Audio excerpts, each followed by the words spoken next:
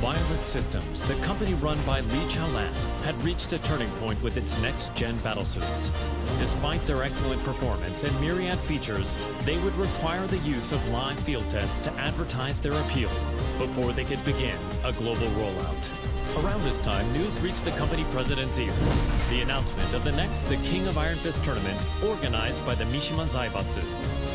Lee had been looking for a way to make an effective PR push and decided to enter the tournament to do just that. やはりここは私自身が性能をアピールするしかあるまい。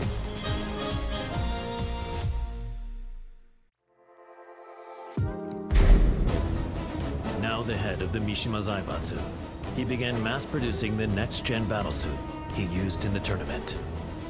These suits were used to put an end to the war, boosting his influence even further.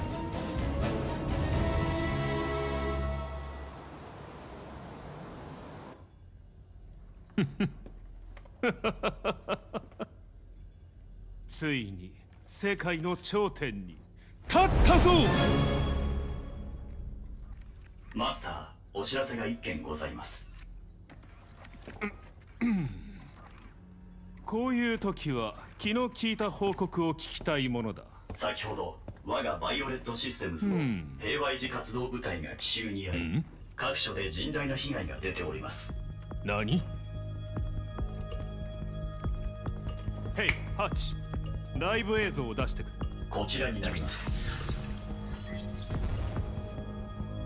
苦戦しているようだね。仕方ない。ここは私の出番だね。ハチ、留守番を頼んだよ。かしこまりました、マスター。エクセレント。